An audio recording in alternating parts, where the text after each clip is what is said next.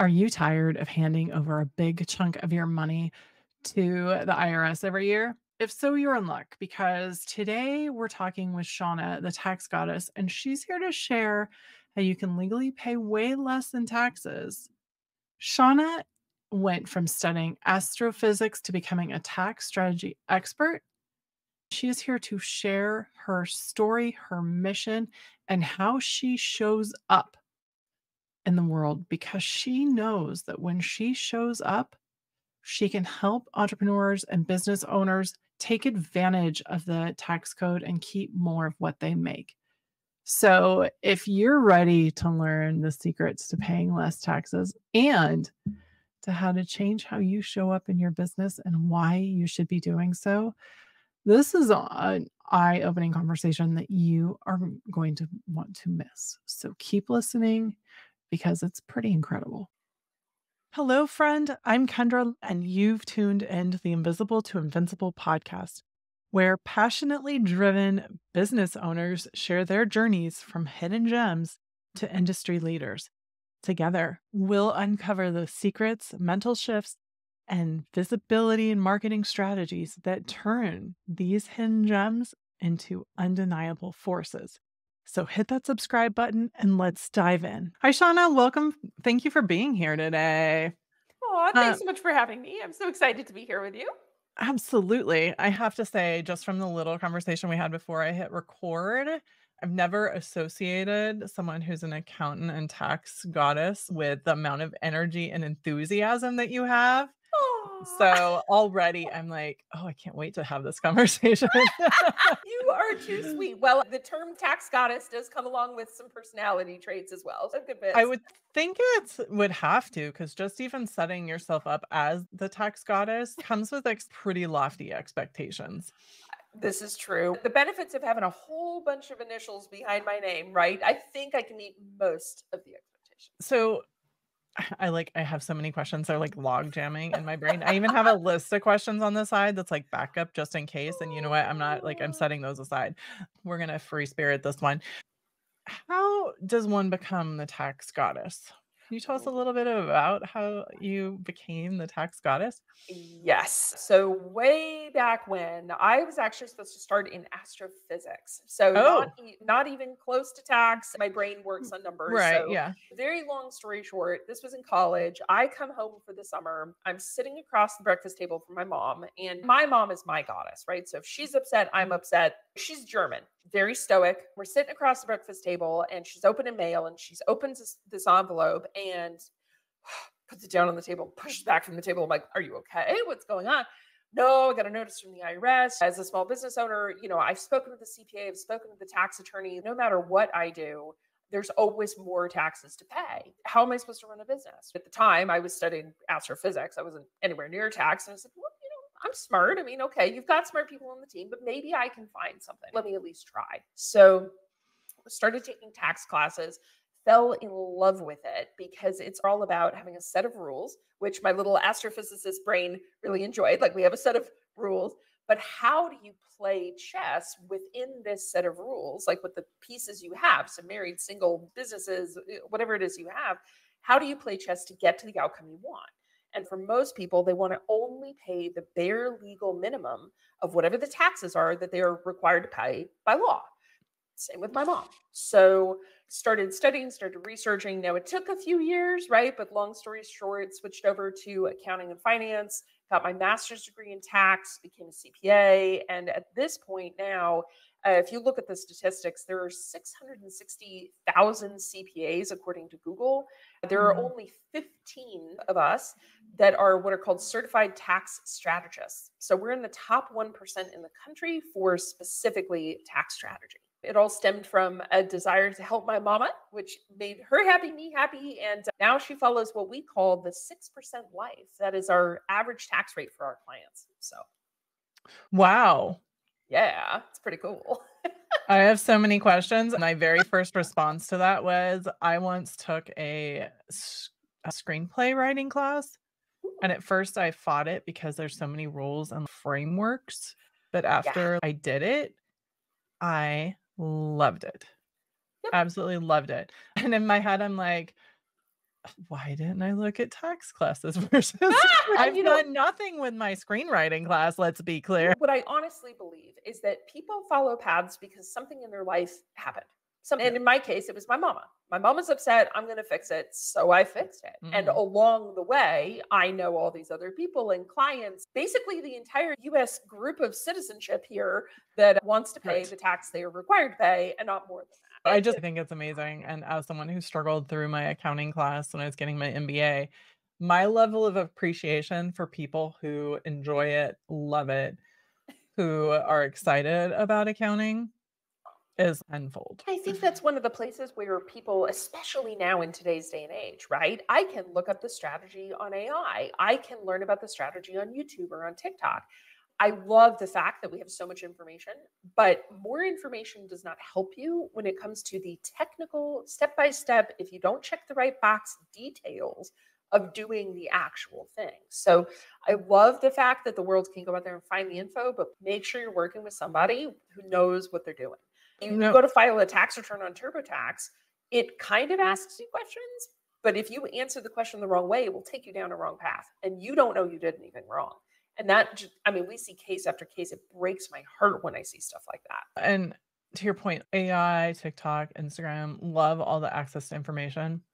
How many times have you watched those videos and been like, that's not right? A million. Who can you trust? Just because the information's there. Right, but this is on TikTok, but like you got to find somebody that knows what they're talking about, right? Like, do your research, right? Make sure that if you're looking at tax strategy, you're working with not just a CPA, because if there's 660,000 and there's only really 607 that even do tax strategy as a specialty, like you got to find one of the 607.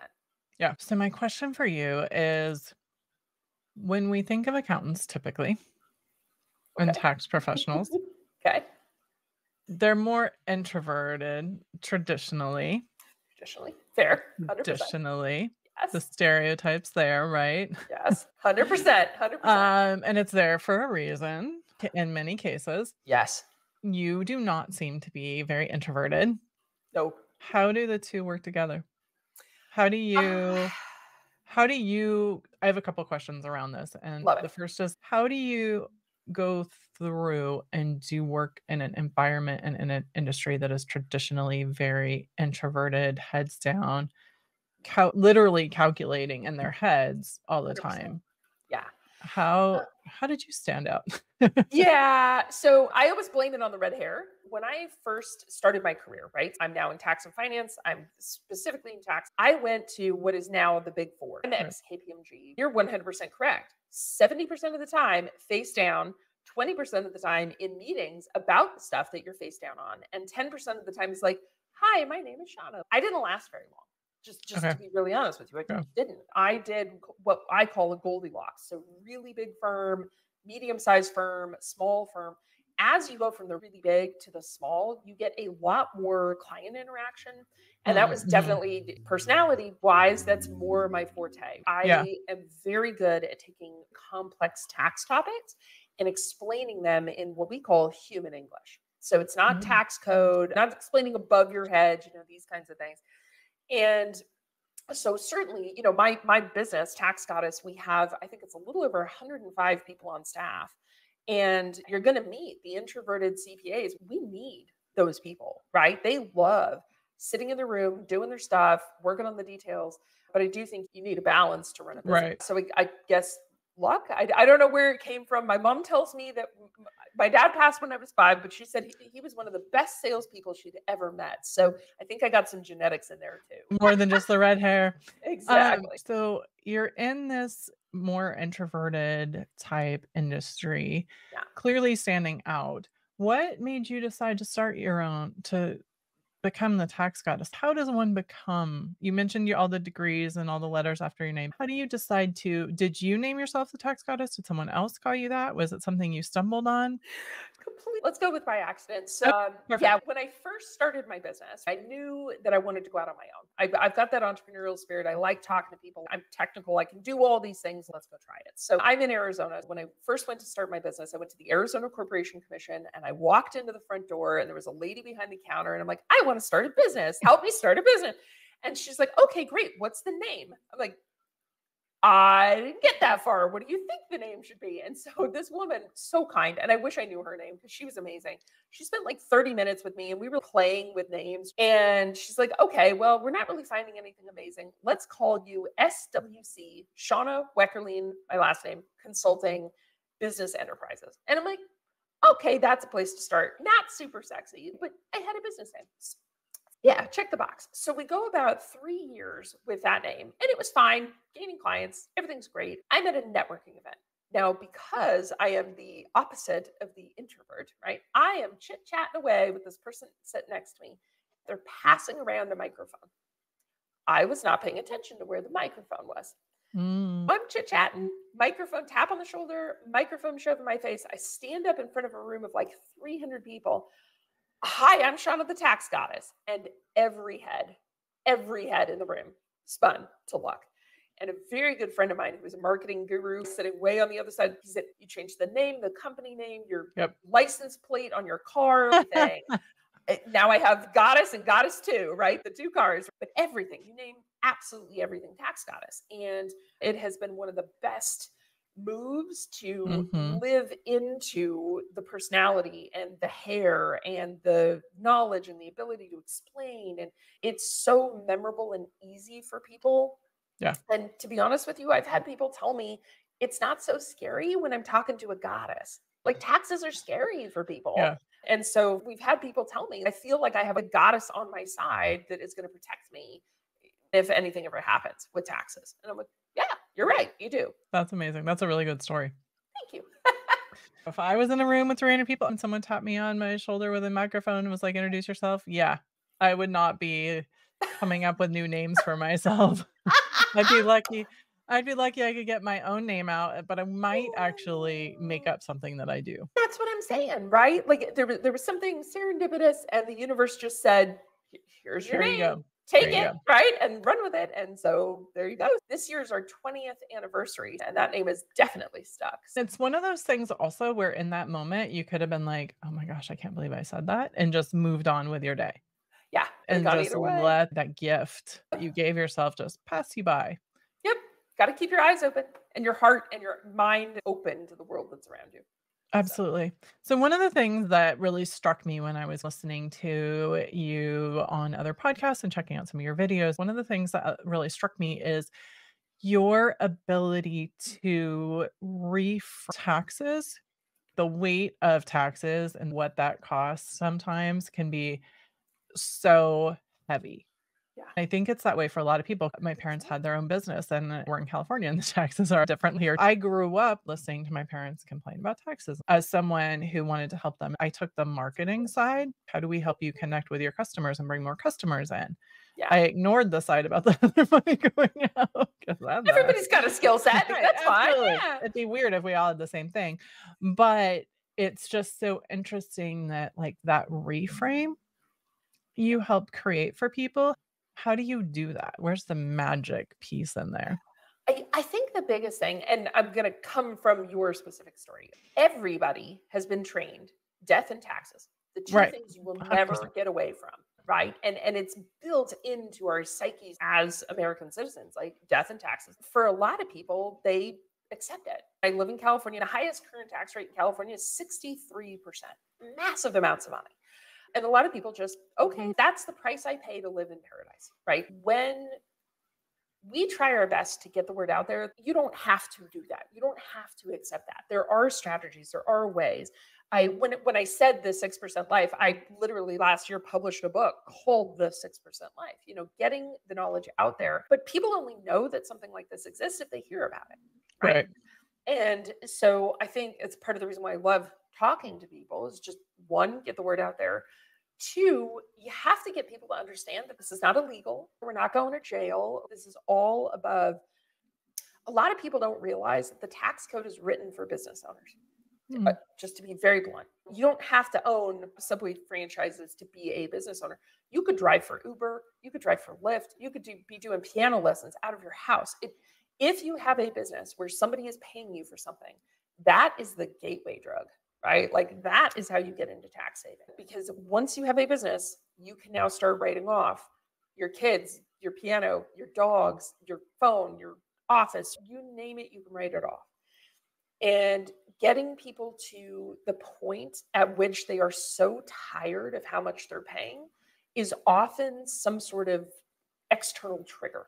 Okay. Mhm. They went to their CPA's office expecting to get a refund, and instead the CPA says you owe $10,000. Stab to the heart, right? That's when people start looking, if they didn't hear it through some other sort of education, a podcast, a YouTube, a TikTok, something else. So That's interesting because one of the things that I've been talking to people a lot lately is they're really good at what they do, but they're not good about talking about what they do yep. and sharing that information Share back. the love. We got to share the love. Yeah. No, absolutely. And the fact that that's something that you really incorporate into what you do to help get this word out, I think is really powerful because a lot of times we're spending so much time working on our clients and getting stuck in overwhelm and like, oh my God, I've got to make another video or whatever it is. Yeah. They get stuck and they don't know where it is. But the fact that what you have can help and make a difference in so many people is huge. And if you weren't sharing that and you were just keeping it to yourself. Well, and I look at this, especially with what I do. There are people, there's other people. There's 607 of us total. There's 15 that are in this top ranked whatever, right? There are other people just like me. Many of them, almost 70%, have been hired by big public companies. Mhm. Right? The general public would never know we exist. We're like little ghosts running around in the background because we've all been hired or working for somebody else. Why would they share that information? So you're now down to, I don't know, 100 people that you can even get this information from. Yeah. I think one of the best ways to find information, good or bad at this point, is TikTok. And it's about people recognizing that they have a problem in the first place. Because Mhm. if you live in California and you're paying 63% and you're good with it, you'll never go look. You'll never hear this podcast. You'll never see YouTube. Like, you'll just never go look because it's not a Yeah. problem for you. Yeah. So it to me, it comes down to, when does something become painful enough that you are looking for an option? So. It's absolutely true. And that's the case with everything.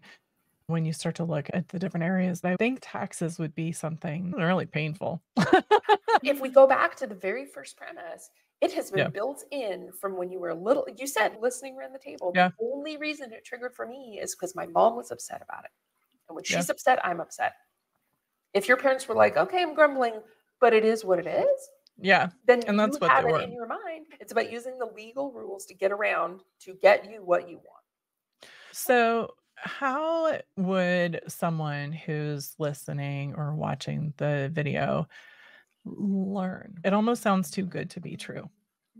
Too good to be true with a wave of the wand, which makes it true. Strategies are very dependent on the person. For example, I'm single, but I have 5 dogs. Okay. I can write off my dogs as security.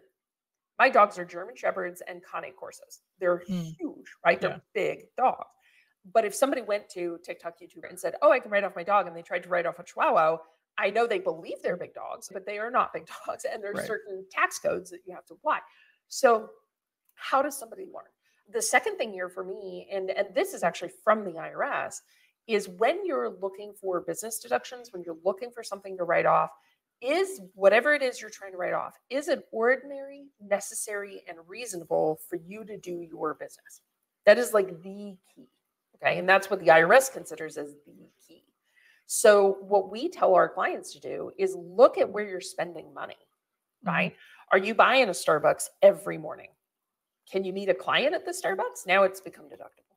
Yeah. We had a client who used homing pigeons because he didn't trust the internet. The IRS tried to attack us on that one. Ordinary, necessary, and reasonable for him because he didn't trust the internet.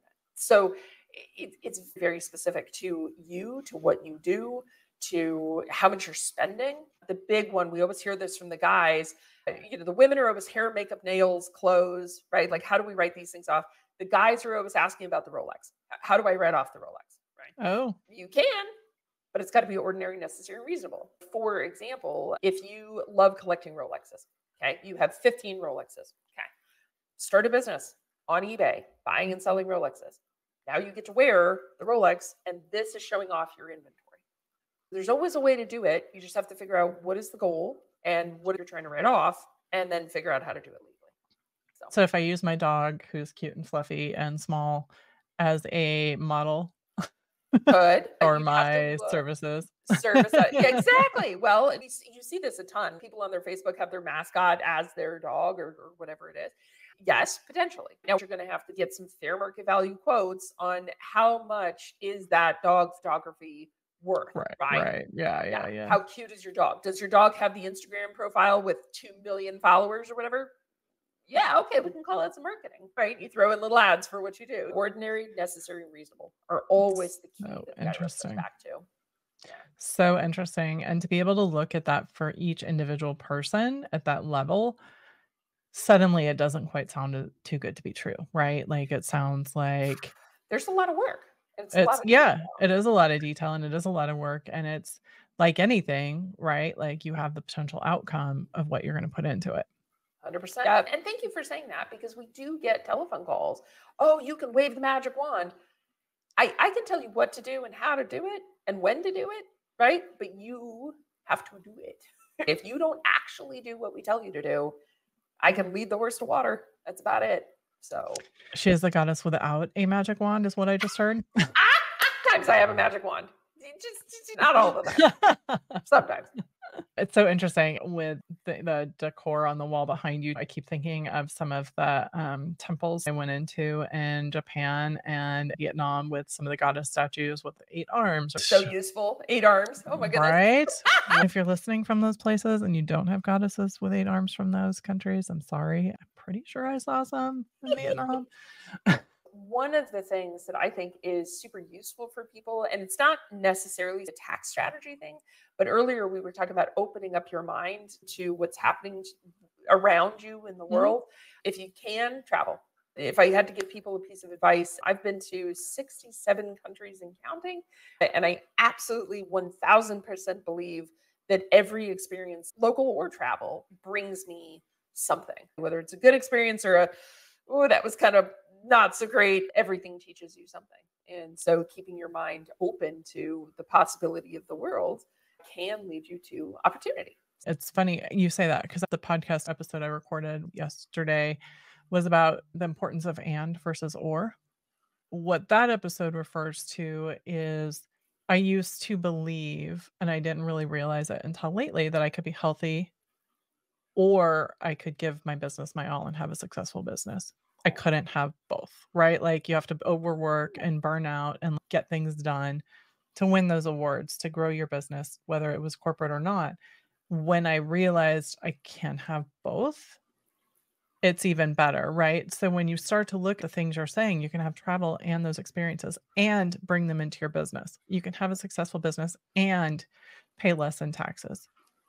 It's 100%. finding the places where you can change the ideas that you've always had and make them work for you.